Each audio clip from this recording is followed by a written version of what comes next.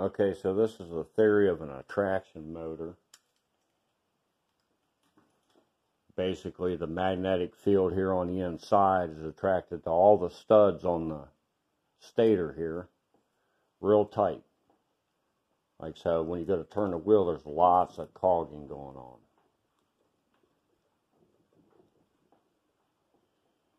So basically, the theory is to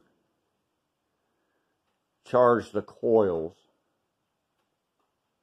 so that when the magnet is attracted to the steel stator here, that it cancels out the attraction to the magnet and the inside core of the coil, which will allow it to free spin to the halfway mark again between the two. Then you de-energize the coil and allow the natural attraction of the magnets to play on the center of the coil, the core there. So it would suck it into place. So you're only applying enough field to cancel the attraction of the steel. And if you do that correctly, you'll get more than just the stopping. It'll continue to rotate from the natural attraction of the magnet to the steel core. So we're gonna test what the foot-pound would be here on the shaft and just the attraction mode to the steel cores. Like,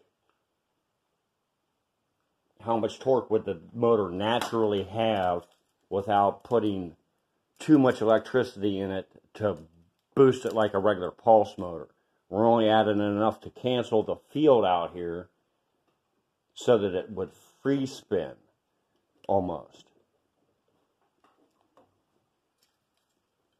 So we're going to hook this up, sprocket here, try to keep this spring gauge in the film here. And we're basically just going to pull it back to see how much force it would take to break it free from the shaft there. There's 6 pounds, 7 pounds, 8 pounds, and it still don't want to turn that wheel.